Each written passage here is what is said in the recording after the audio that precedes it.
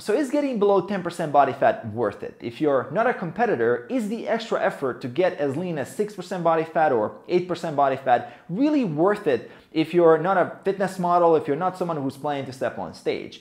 And in this video, I want to answer this question. I want to give you some pros and cons of going below 10% body fat as someone who's a fitness entrepreneur. I'm not a competitor. I'm a natural athlete. I love fitness. I'm very passionate about it. I help people every day reach their fitness goal. That's my entire life. That's my business. That's everything I do. But I'm not a professional fitness model. And I want to give you my perspective and some expectations you might not really know about getting below 10% body fat. And by the way, if it's your first time on this channel, if you're new around here, consider subscribing below. If you also like to learn more about fitness, nutrition, how to make this a lifestyle, also consider hitting that bell icon to enable notifications for future videos so you know when those come out. And now let's dive into it. So the first thing you need to know about getting below 10% body fat is how that actually looks like. Because a lot of people on social media nowadays posting that they're 4 or 5% body fat, while in reality they're closer to 10% body fat. And if you want real examples of how 4 to 6% body fat looks like, you can look at natural bodybuilders, physique competitors, natural ones that have put in the effort to get that lean. There's no body fat left. I mean, they're completely peeled and shredded.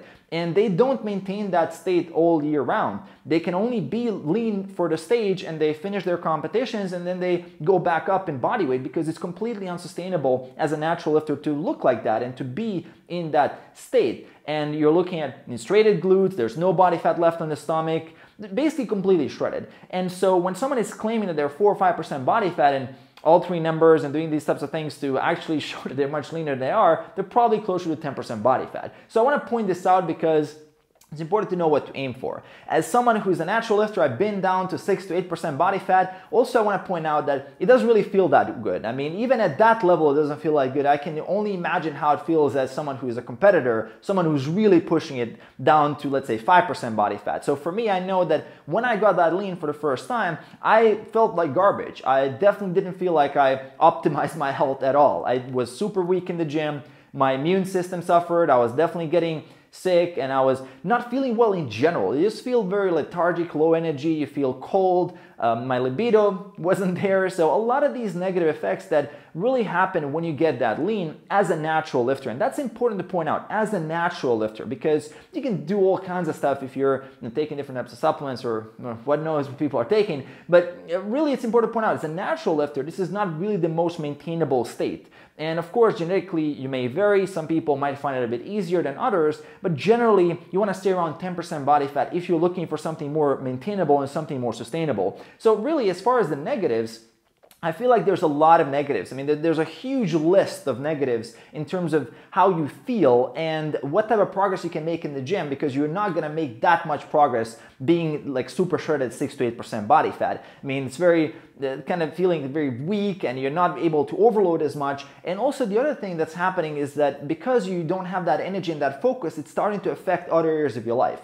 And you're becoming more food obsessed, which also affects how you deal with in social situations. So overall, it's not a really sustainable state. I mean, you look shredded. I mean, you look fantastic. Don't get me wrong. I mean, that looks amazing, but it is not something that's sustainable. Now that I feel like I might have discouraged you a little bit from getting below 10% body fat, I also want to share some benefits and some things that I personally experienced. So me, the biggest reason why I decided to push myself wasn't the appearance. It wasn't that I wanted to get more shredded. It was really the mental side of things. It was really the mental benefits of me exercising my discipline, of me feeling like in control, of me getting outside of my comfort zone. Because when I got to 10% body fat and I feel like I mastered staying between 10 and 12% body fat, I really wanted a challenge. I wanted to see how far I can push it, and I wanted to get there for the first time in my life. I wanted to see, at least for once, how that looks like. And I feel like that's really the benefit. Once you master staying at 10 to 12% body fat and you feel like that is your new default and you can do that, you have all the skills, you have all the habits, now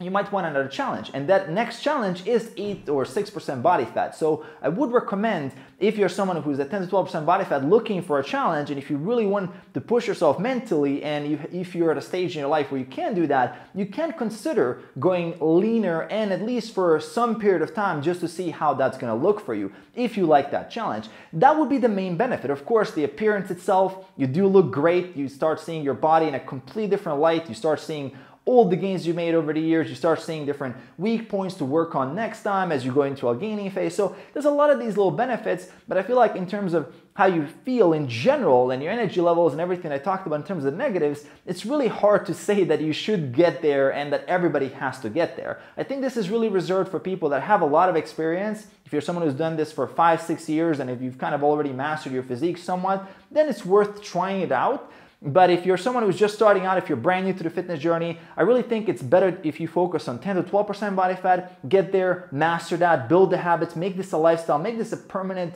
identity change. Think of yourself as an athlete, really instill those new habits and beliefs, and then you can consider getting below 10% body fat. So is it worth it?